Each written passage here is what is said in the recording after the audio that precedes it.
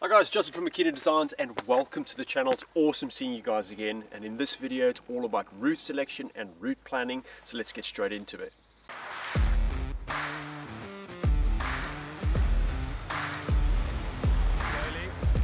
Beautiful.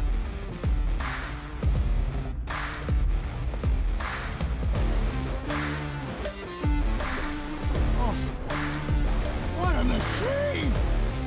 Salisbury Plain meets Wales. Yeah, exactly.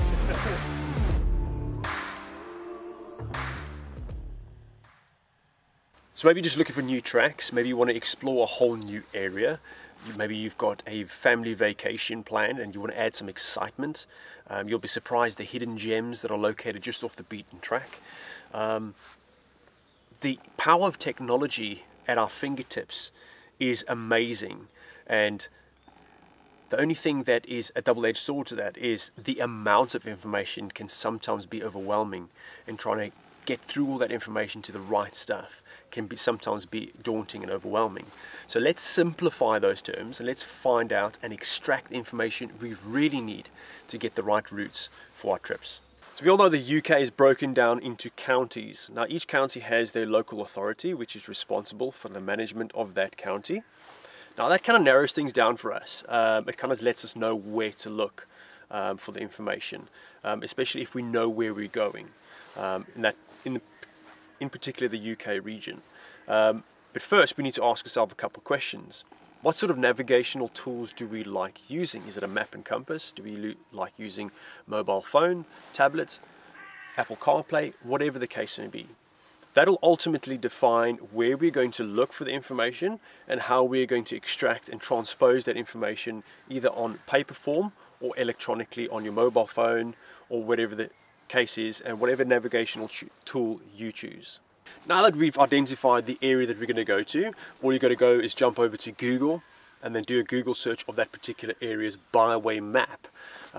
So in our particular case, we're going to type in Wiltshire Council byway map, and that brings up a really powerful tool which is an interactive map, which is live, and it has all live information about all current and future changes to any of the routes and maps and pathways and bridleways that map basically is responsible for.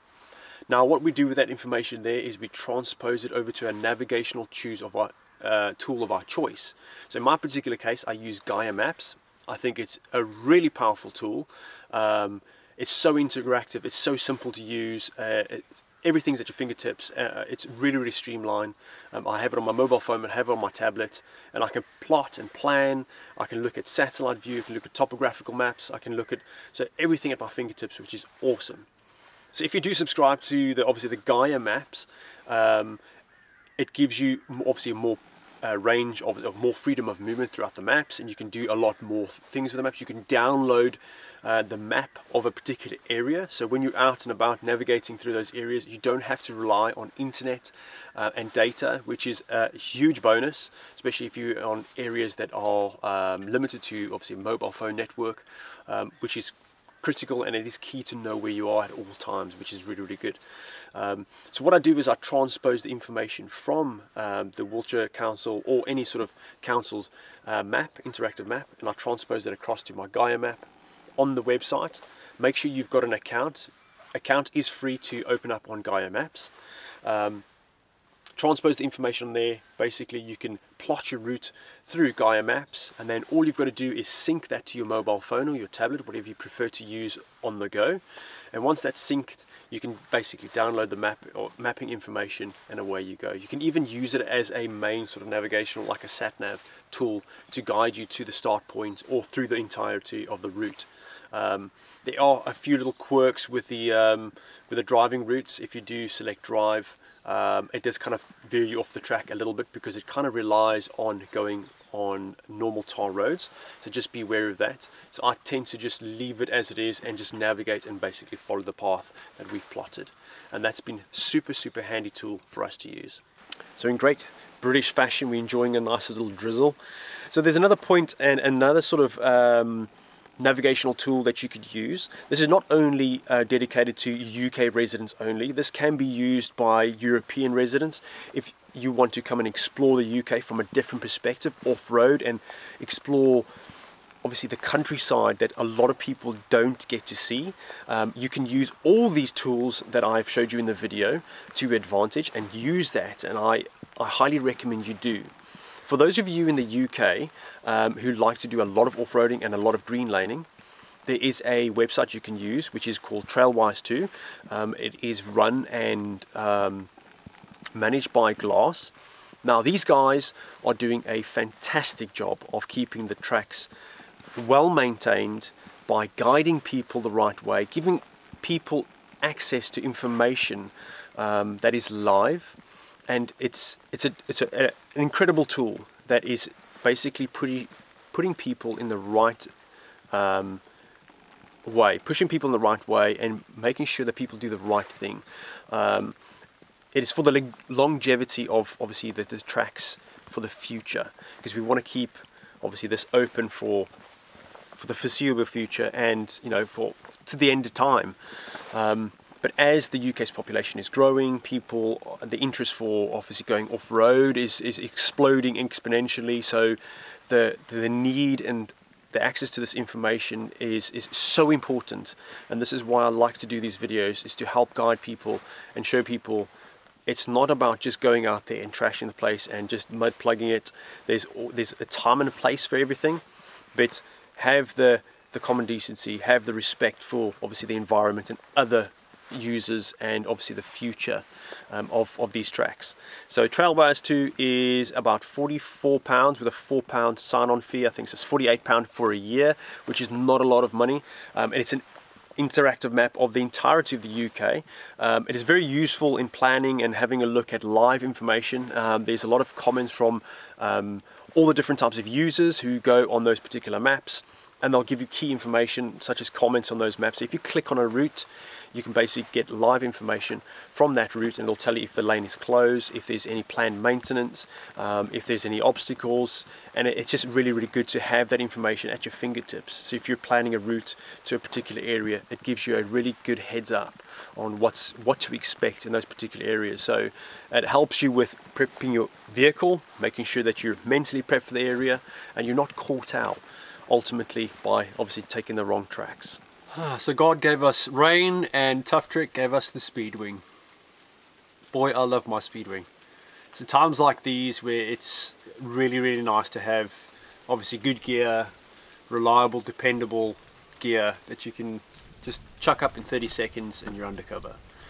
I'm digressing. So I want to touch on a point that I get asked quite often, is the more I travel and obviously the routes become longer and longer, people want access to those routes, and they want obviously access to that information.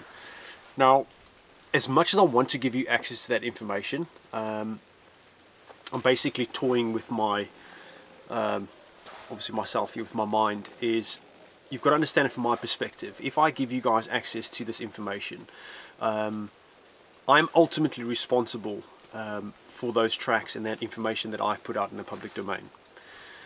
So if I had to give you a track, like the recent one that we did was 75 miles long, you guys went down this track and you guys had a bad time, or the track was closed, or whatever the case may be, just bear in mind that this video or that video will be out for many, many years to come. So someone might view this video or a particular video in 6 months or a year or 2 years time, and they want access to the information. And if I put that access out there and they go down those tracks and they have a bad time, you kind of see where this is going, right? So I'm not that type of person who wants to give people a bad time. It's not why I make these videos. I want to guide people and arm people with the right information so they can make their own choices, plot their own routes, use their own navigational tools, inspire people to do that. And all I'm doing is basically giving you the information that you require to make your own choices. That's all it is.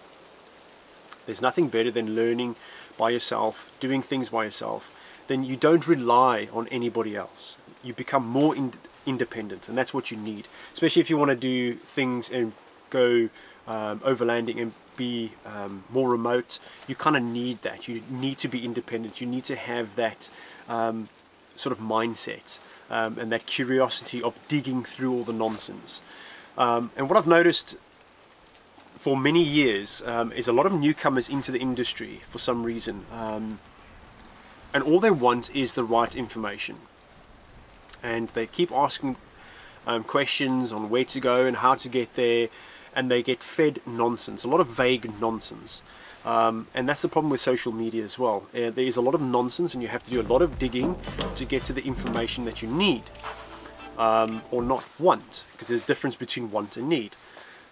So this is why I make these videos, is to help people like yourselves or newcomers who are looking for information and how to access that information without having the need to pay over the odds or pay for anything. You can use the council website, byway maps, the interactive maps. They are free of charge. They're viewable by the public. You can go and see that information. That is not only just for people in the UK, that is for international travelers as well. That is all viewable by them as well. So this is kind of, it's for everybody, this video. So if you want to view the UK and experience the UK from a totally different perspective, then use these tools. So this is kind of why I don't put these loops and these tracks out in the public domain, is because I'm ultimately responsible for that, and things change all the time. So hopefully you guys can understand that. When I do go on tracks and do go on trips, that information will always be public. It will inspire you to go and have a look at that area, or if you've already been to that area, then obviously hats off to yourself. But I share these with you to hopefully inspire you to go and have a look at these new areas. That's kind of what we're doing here. So in no way am I being sort of closed chest and trying to keep the information to myself. That is not what I'm trying to do here, and it's not what I'm advocating. I'm advocating is educating people in the right way and making sure they do things obviously right and have the best possible time doing so. And this is why we do this. Thank you very much for getting this far in the video. I really, really appreciate the support. Hopefully the information I've given you and provided you with today has been awesome, and has given you the tools you need to get to the places you want to go. That's kind of what we do. If you have any comments, suggestions, let me know down below. That'll be awesome. And I'm really grateful for everybody's support. And without further ado, we will see you in the next one. If I'm not back in 5 minutes, just wait longer.